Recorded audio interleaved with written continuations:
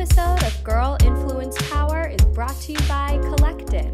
Shop or run the world's tiniest boutiques with Kollectin.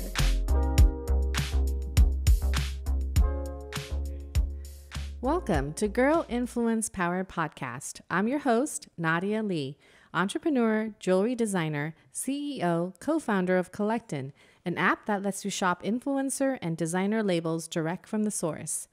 Thank you for tuning in live on CastBox. This episode is brought to you by Kollectin. Shop the world's tiniest boutiques in partnership with CastBox. For those tuning in to our podcast for the first time, what is Girl Influence Power? This is my podcast dedicated to interviewing influential women, whether she's an entrepreneur, a business leader, an influencer, or a public figure, to explore the common thread that binds us together and makes us the kind of women we are today. Today, we have the beautiful and fearless woman in our studio, Louise Grasmehr. Louise is a powerful businesswoman and impactful influencer in her area of work. She currently heads LMG Public Relations, a strategic communications consulting firm in Los Angeles. Her firm specializes in crisis communication, messaging, and public agency policy, branding, change management, executive coaching, and communications planning. Louise herself is also a national strategic consultant for Casey Family Programs, the country's largest operating foundation focused on safely reducing the need of foster care across America. Louise assists the foundation and agencies throughout the country with its mission to provide, improve, and ultimately prevent the need for foster care. Prior to starting out on her own, Louise previously served as the Director of Communication for the LA County Department of Children and Family Services, the largest child welfare agency in the country. She has over 25 years of experience in journalism and communications, working in newspapers, magazines, Fortune 500 companies, government, and nonprofit organizations. Her career includes 17 years working in the field of national child welfare, helping organizations and executives with advocacy, strategic communications, and thought leadership. On her spare time, Louise is also a social media influencer with an engaging blog and Instagram handle known as Cursing Ballerina. From her blog name, you can guess, Louise has a passion for ballet as well as making an impact on empowering women with fun and fashionable lifestyle advice for women over 40s. Welcome, Louise. Thank you. It's good to be here. Thanks for coming, especially after such challenging times, and we've not had a guest in a long time. Anyway, we'll get started. So before we get into something deep, I just want to know, a little bit more about you. Okay, so when did you know you love ballet, and how did you get started, and how did you get into it? So I had always loved ballet since I was a child. Oh. I would say the interest was, I was very young, but I couldn't take classes when I was younger. It was just really expensive and time consuming. It wasn't something that I could do as a kid. So when I turned 40, I started to kind of run that bucket list, through my head, and what have I always wanted to do that I've never done? Yeah. And so ballet was on that list. Oh, nice. And I just got up the courage, went to an adult class, knew nothing, didn't even know what first position was, nothing. And went to an adult class, and that's how it started. Wow, nice. Yeah. I couldn't tell. Yeah. I look at you, I look at your pose, and you look really professional. Thank you. You look really good. No, I started as an older adult. Wow, that's nice. Because ballet is all about dedication. Very physical, very mental. Yes. So what's your ethos growing up? I know you're a marathon runner, so there must be some kind of consistency between the both that are very similar, right?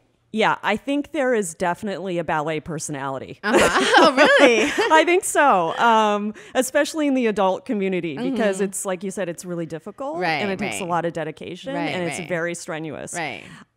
So I would say that, I'm a type A personality, perfectionist. Right. So those kind of qualities help with ballet. Right. And I'm very disciplined. Oh, right. So the training for the marathons is all about discipline. You have to commit to the training. That's true. Otherwise, you're not going to make it those 26 miles. Right.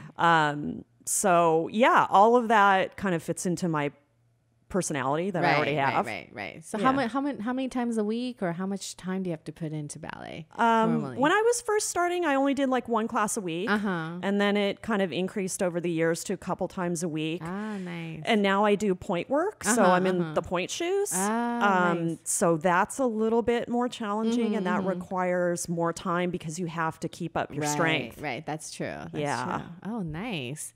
Okay, so let's talk about you. I know you're born and raised in LA. So what's the world like in LA growing up? Yeah, it's changed a lot. I actually live in the neighborhood that I grew up in. Oh, really? Yes. Still? Wow. Yes. That's very rare. Yes, it is very rare. But you must see lots of changes. I've seen lots of changes. Right.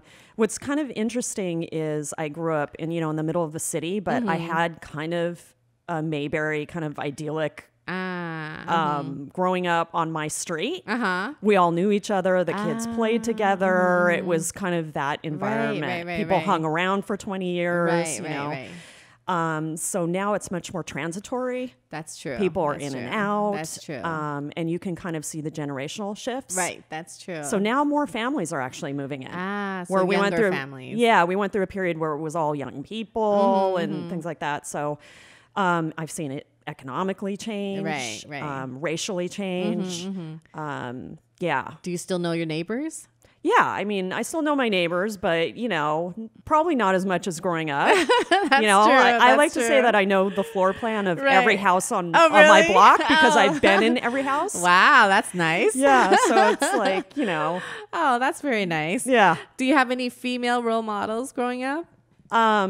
Well, I'm going to say the obvious, my mother. Right. That seems to be the obvious. Yes. Consistency, though. Yes. But I grew up as a child and a teen in the 70s and 80s. So that was the time of the Gloria Steinem and the women's movement in the 70s. And then we got into the 80s. And I remember vividly one of my first women that I admired was Geraldine Ferraro. Right. She ran for vice president in 1984. And I remember. I was 14 years old, and I remember seeing her and thinking, wow, a woman is running for vice president. This is amazing. That's true. Yeah. So I would say that was probably a really early influence. Right.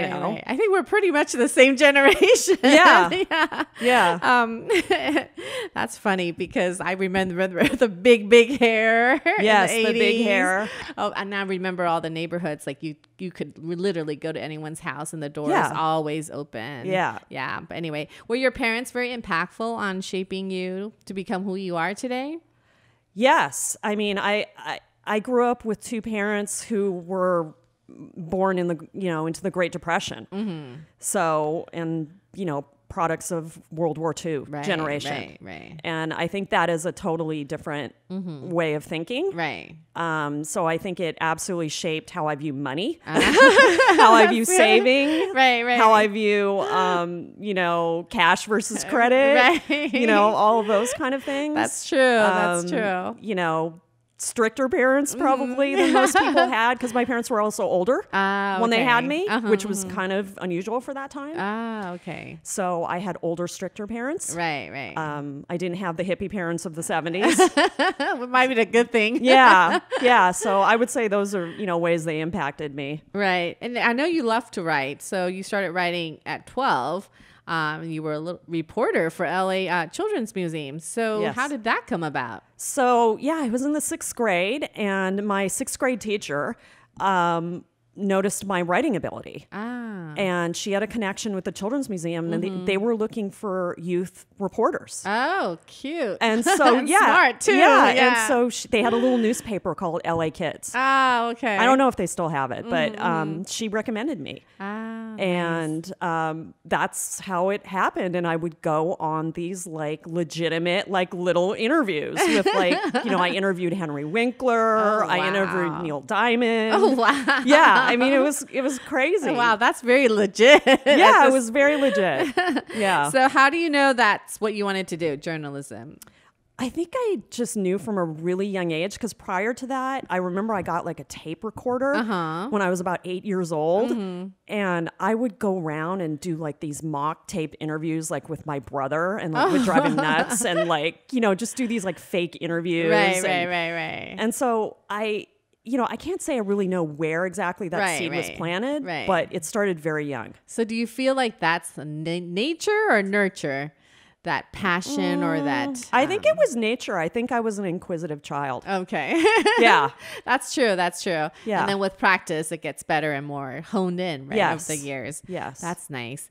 So you continue to write all the way through high school. You're an editor of your high school newspaper, right? Yes. So, did you have a plan of where you wanted to go back then? Like with your, like moving forward into your adulthood? Yes. I wanted to be a newspaper reporter. That's what I wanted to do. I was very firm about it. I was one of those kids that entered college knowing what my major was. Oh, wow. That's very rare. And had a very, that's the type A. Okay. And had a very clear path of what I wanted to do. Right. And so, I just started on that journey. Okay. So you believe education is very important then? Yeah. Okay. So now a lot of kids, and this is probably good for kids to listen. Sure.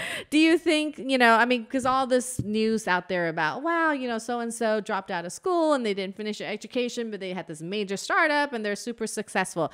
What's your view on having an education before you actually start something?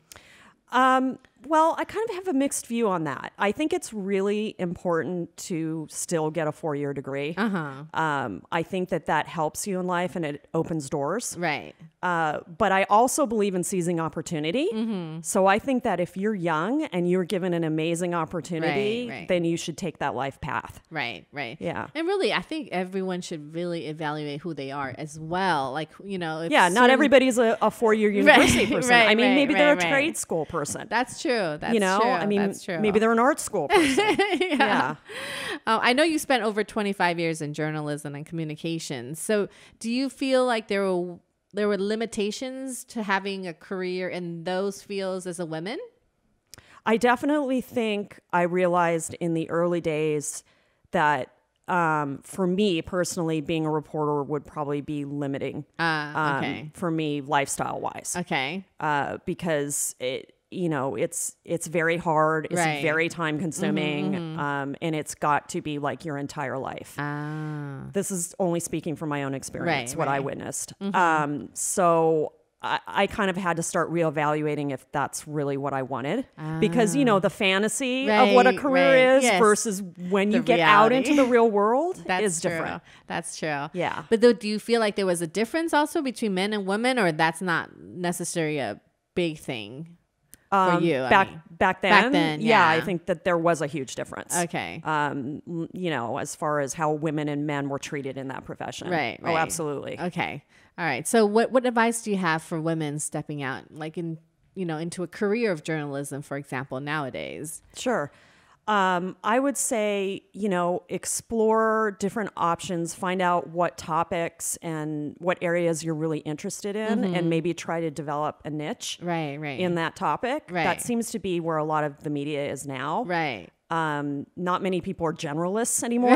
People true. are all specialists, right? That's true. That's very true. Yeah. So I would say find out what you're really passionate about writing about, like whether or not it's the law or social justice or whatever that is, and seek out those opportunities. Right. And also the traditional channels have changed so tremendously. Yeah. So you really could be on your own or doing something different than what it normally was, back in the days. You can just submit things to online publications. Instead of having to have a full-time job at that publication. I just think there's a lot more opportunity now. Now, that's true. Yeah. That's true. I agree. Yeah. And there's different ways of doing things, like kind of out of the box. Yes. Yeah. And more acceptance for the out-of-the-box thinking. Which is good. Right. That's true. That's true. So I know you also work for a lot of Fortune 500 companies, government, nonprofit, and there's probably lots of red tape. So what's your secret in climbing corporate ladder? So every time I made a move from a job, it was a move up. Okay. So it was pretty strategic as far as responsibility. Right. pay, title. So I would say that's probably, as a woman, important to look at. Right. To know your worth, to know what kind of salary you want, and to make sure that you get it. Right. And to not be afraid to be the boss. Right. That's true. And, you know, a lot of young people, like they feel, or I've seen or heard from friends and myself with a lot of employees as well. They tend to like to jump from job to job very frequently because they feel like it's not the right fit. Do you have any advice or opinion on that? Like because, you know, every time you jump, you're saying strategically you do it to move up, not just to move across or exactly. try, you know. I did a lot of jumping around in my 20s. Part of that was financial, and I just wanted to make more money to survive. But it was strategic. You know, I didn't just look for jobs that were lateral. I collected all of my experience and moved up. So I would say that probably is one of the best ways to go. Okay. All right. So there's this big tidal wave of the Me Too movement. So do you think it's really actually helping us as women, or it's actually creating some kind of unforeseen setback? Oh, I think it's helping. Right. I think anytime that you raise awareness about these issues, it's a good thing. And I think everything that's come out about, you know, pay equity and things like that, that's true. Let's get the discussion. Let's keep going. Right. That's true. And if it's not brought to the forefront. Yeah. And we've been talking about this a long time. That's true. Well, there is some progress. Yeah, there is some progress. Yeah, but we have to keep talking about it, right? Yes. Otherwise, it won't move forward. Yes. And I agree. We can't just ignore it. It won't go away. Yeah. Yes. All right. So we're going to take a little break and we'll be back with Louise.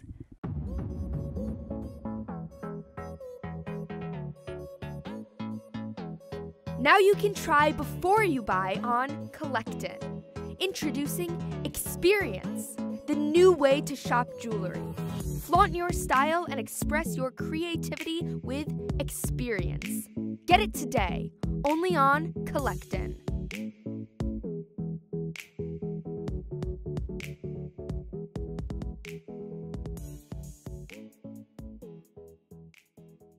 And we're back with Louise Grasmehr. Okay, we're going to jump right in and talk about other things that we've been chatting all morning. Okay, so I know your social handle is Cursing Ballerina. So what does that mean? There's actually a funny story behind that. Oh, really? Tell us. Yeah, so early on when I was taking class, I've been known to let an expletive fly out of my mouth, which is not really correct etiquette in ballet class. Teachers don't really like it, so I don't recommend, but it does happen. So one time I came home and I told my husband, I said, well, I guess I'm the cursing ballerina. And I told him what happened, and it just stuck. I was like, that's me. That's a nice handle name. It's very, very, very like catchy. I love it. Yeah, I also love the mix of the hard and the soft. Right. And it has like a masculine, feminine feel to it, right? Yeah. Well, actually, it's really hard to come up with a name, especially that's going to represent you as a brand. Yeah, it was just really organic. That's nice. So do you think yourself as an influencer? And what does that word influencer mean to you? Yeah, I don't really think of myself as an influencer, which is kind of odd. Well, you influence. Yeah, I know. I don't really like that word that much. I know. I agree. It's weird. There's a lot of negative connotation. It's overused, I feel. Yeah. I just feel more that if you are your authentic self, then people will want to follow you. Agree.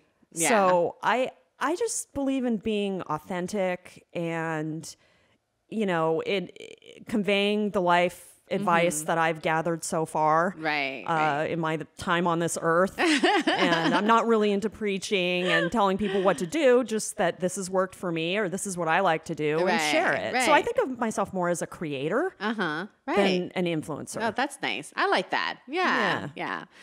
So how did you venture into blogging? And, another funny story. Okay. 10 years ago, I wanted to learn how to blog. I was starting up my business and I'm like, I need to learn more about how to do this. So my first blog was actually a food cooking blog. Oh. Because I love cooking. So that's kind of how I got into it. Right. And then I decided I don't really like doing this because I like to cook, but I don't like chronicling the whole process. It's very tedious. Right. It is very tedious. Yeah. And then I just fell into kind of the fashion thing because I'd always loved clothes. Right. And that was a better fit for me. Yeah. So I just transitioned. Oh, that's nice. No, you have a great sense of style. Thank you. Like for the people who are not seeing on video, she looks nice every time. Thank you. That's why I'm like, yes, the very fashionable Louise. Anyway, so do you think there is a lack of representation in the social media for your age group? Oh, yes, definitely. It's something that, I kind of try to work on because I feel like not only is there a lack of representation, right, the representation is not inclusive. Right. So basically every image you see of a quote mature woman, the woman has to have gray hair, and it's like, it's not that there's anything wrong with that. Right, like at some point I am going to go gray also. Yeah. But when that's all there is, right, that's true. to represent a woman over like the age of 50, there's a problem with that. That's true. I agree. Because fashion means a lot to you, right? I mean, Yeah. tell us about your perspective on fashion. I think fashion is self-expression. And I think you say a lot through your clothes. Right, right. How you're feeling that day, what you want to portray, right. Yeah. what you think about yourself. Even that confidence, right? Confidence, yeah. That's true. It's not everything, but I view it as kind of an art form. Right. No, I agree because when I have a big event and I dress nicely, I feel more confident. Yeah, sure. Yeah, and I think it helps, that whole, Sure. dressing nicely and dressing powerfully. I think that's very important. Yeah, especially as a woman. Yeah. Because I know you're a big, huge fan on another fashion platform, which I'm not going to mention, but I know. So what drew you to Kollectin in the first place? And I'm always curious. Like, how did you find us? So I found you guys because I came to a women's empowerment event here at your headquarters. All right. Oh, wow. That was a while ago. Yeah, it was a while ago. And it was really a fun day. Oh, yeah. And you spoke. Oh, yes. Yeah. I remember. Yeah. And I was like, I like this woman. And I just went up to you after the thing and I was like, I want to be an influencer with Kollectin. And you're like, you looked at my Instagram and you're like, okay. Let's do it. Yeah. I know. We were starting out then. I think that was that's the first time I spoke in front of an audience of, all these content creators and beautiful women. I love the fact that Kollectin is woman owned. Right. And, lots of women are working here. Yes, and the products are beautiful. And I only like to influence, with brands that I believe in. Right. Oh, thank you. Yeah. Which is important because I feel like in Instagram, there's so much, especially nowadays, right? Especially in the past, I would say it's changing now, but there's a lot of people sponsoring products that they don't really like. They just get paid for it and it's not genuine. And I think your audience will really lose interest, if we start posting stuff that's not you. Yeah, sure. Yeah. So anyway, with COVID, we're all dressing really way too comfortably at home. So what do you think fashion is going to be like now we're returning back into the working world or the real world? I think there's probably going to be a renewed effort to be comfortable but fashionable. Right.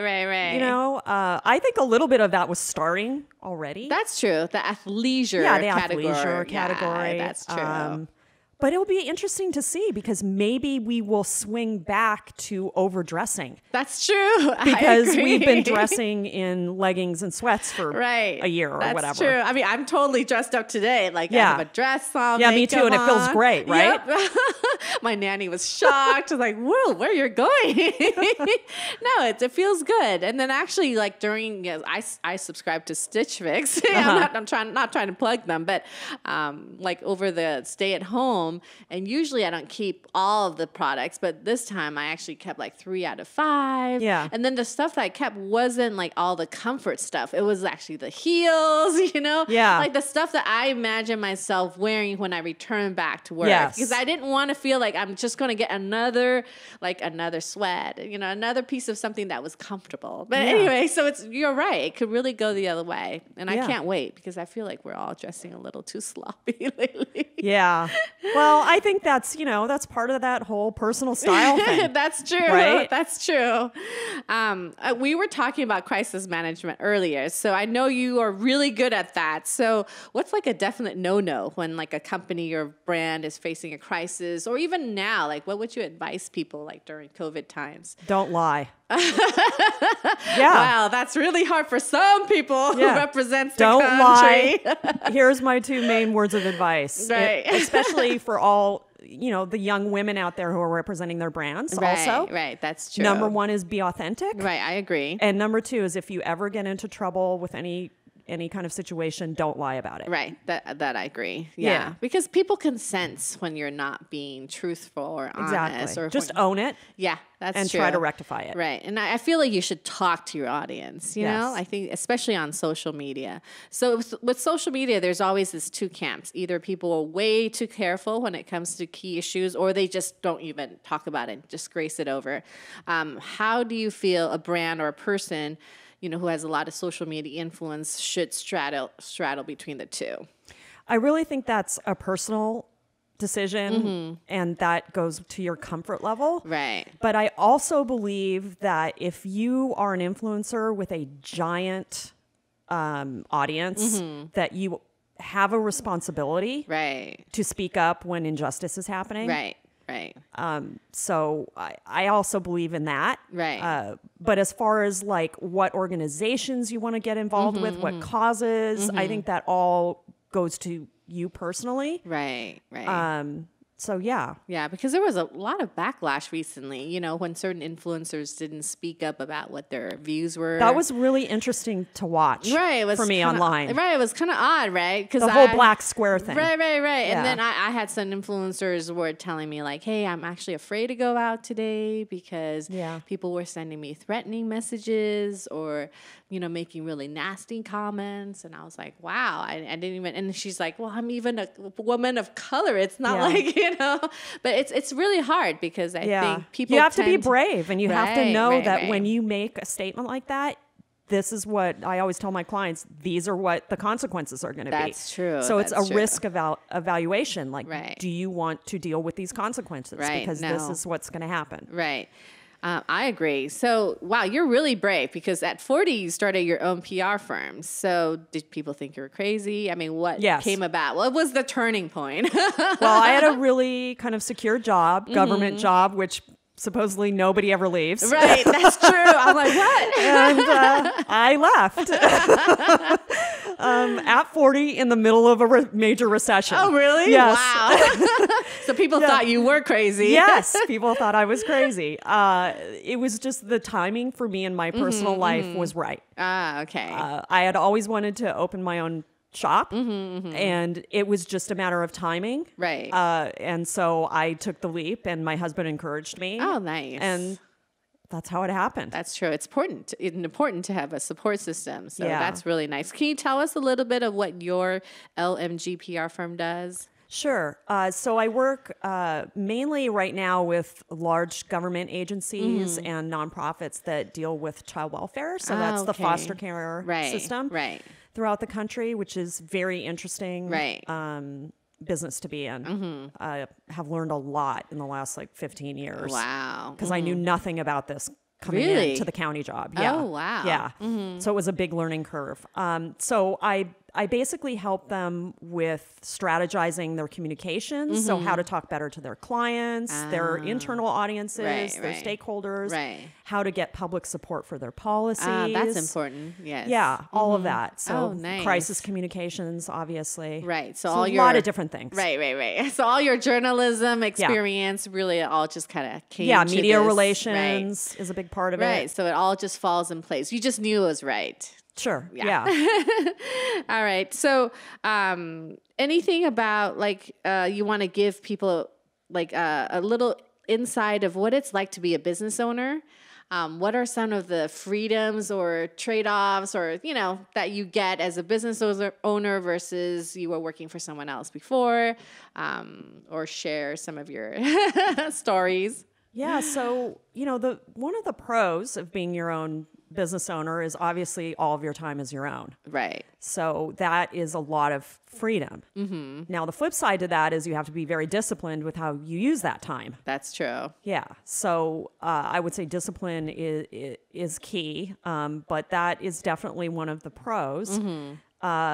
The other thing you have to think about when you want to start your own business is that you always have to be hustling. I know we talk about this, the hustle, right? The hustle is real. Yes. Yeah, it's real. It's every day. It's every day trying to find new clients, trying to find new opportunities, That's saying true. yes to most everything. I mean, so you have to drum up your own business. That's it's not true. just coming to you. Yeah, that's true. And then do you think about business all the time? I try not to. Right. But it's probably, I'm a consistent warrior, so it's probably always there.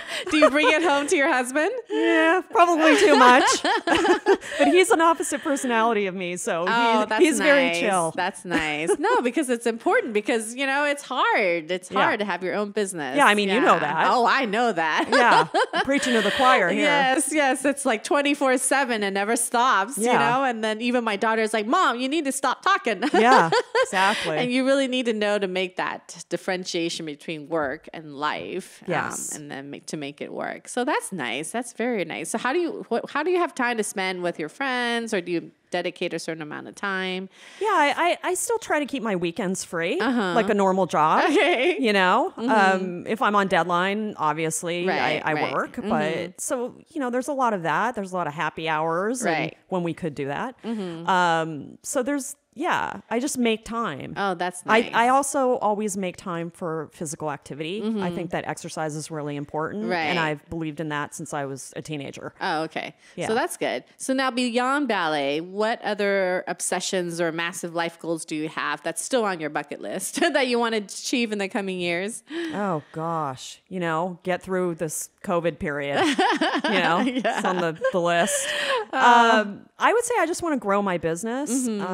Probably I'm looking into doing some online courses. Ah, okay. So maybe share your knowledge. Yes. Yeah. Yeah. So that's going to be kind of the next step. Right. And that's a big arena that's actually picked up so much during the COVID times because people want to learn and they want to learn at home. Yes, exactly. And it's convenient. Right. And now everyone's so used to being at home. It's probably a good time. Yeah. Yeah. So I thought, the timing is right. So let's try that. Yeah. And the technology is good too nowadays too. It makes it really easy. Yeah.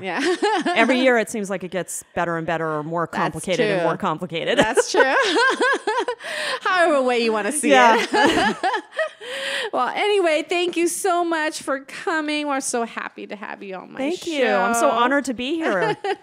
I know. It's been a while. I haven't seen you since like January, was it? Or no, March. No, March. Yeah, we were just talking about it earlier. Yeah. But it's so nice to see people. Yes, it is. So nice to see you. Yeah, thank you for coming and thank you for joining us and sharing your amazing stories. So Louise is super inspirational for women starting out on their own. And all these stories really could help empower young women to go for it and really be fearless. So for all of you out there who haven't followed Louise on IG at Cursing Ballerina, do it now. Or you can subscribe to her newsletter or read her blog at www.thecursingballerina.com. If you enjoy our podcast today, please subscribe to our podcast and check out our videos on our website, girlinfluencepower.com. and or on Kollectin's YouTube channel. Well, there you have it, Louise Grasmehr. Thank you for tuning in live today at Girl Influence Power, brought to you in partnership with Kollectin and Castbox.